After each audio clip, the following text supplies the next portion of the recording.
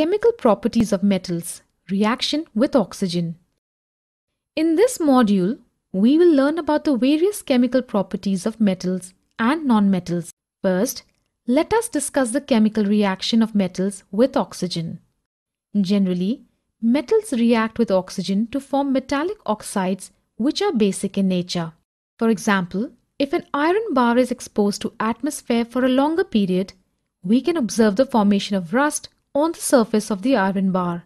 This phenomenon of iron reacting with atmospheric oxygen to form iron oxide is called as rusting of iron. Similarly, when we burn a magnesium ribbon in air, it will react with atmospheric oxygen and will be converted into ash, which is nothing but magnesium oxide. All the oxides formed as a result of metals reacting with oxygen are basic in nature, and they convert the red litmus paper into blue.